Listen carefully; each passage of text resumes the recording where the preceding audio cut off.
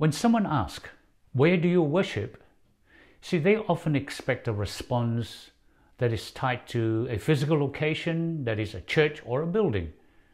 But you see, this question reveals a deeper issue. The belief that worship is confined to what happens within the four walls of a building. Now, this mindset reduces worship to an event or ritual, rather than the all-encompassing, life-changing relationship with God that is meant to be.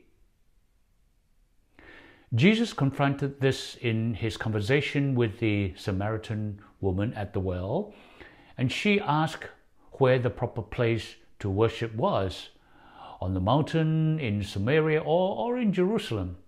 Now Jesus replied, and I quote, "A time is coming when you will worship the Father neither on this mountain nor in Jerusalem. True worshippers will worship the Father in the Spirit and in truth," unquote.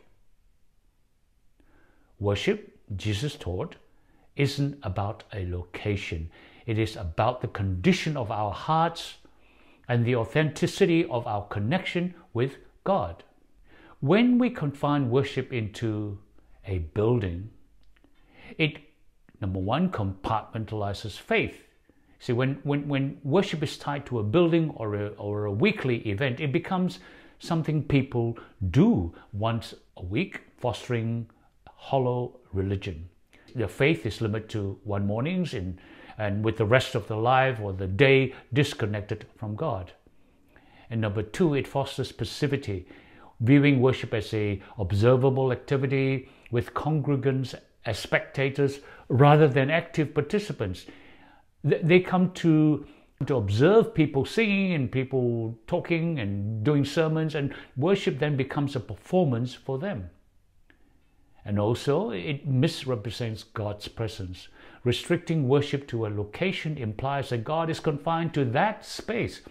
Yet Scripture says, I quote, "The Most High does not live in houses made by human hands," unquote. Acts 7:48. God is everywhere, and we can encounter Him anywhere. So true worship is therefore a lifestyle. Romans 12:1 urges, I quote, "Offer your bodies as a living sacrifice, holy and pleasing to God. This is your true and proper worship," unquote. It's about daily surrender to God. In other words, letting His Spirit guide our actions, our words and thoughts at work, in relationships, and certainly in private moments. Some of the Bible's most profound acts of worship happen outside physical structures. For example, Abraham worshipped by trusting God and offering Isaac, Genesis 22. And King David, he worshipped in the wilderness, singing praises while fleeing from Saul, Psalms 68. Paul and Silas worshipped in the prison, singing hymns to God, Acts 16:25. See, their worship was rooted in their relationship and connection with God, not a specific location. God desires worship that permeates every part of our lives, not just a few hours in a specific place. As 1 Corinthians 10:31 says, I quote, "Whether you eat or drink or whatever you do, do it all for the glory of God," unquote. So if the physical location is the only place we worship, we miss the heart of true worship. Let us stop confining worship to a building and live it out daily instead.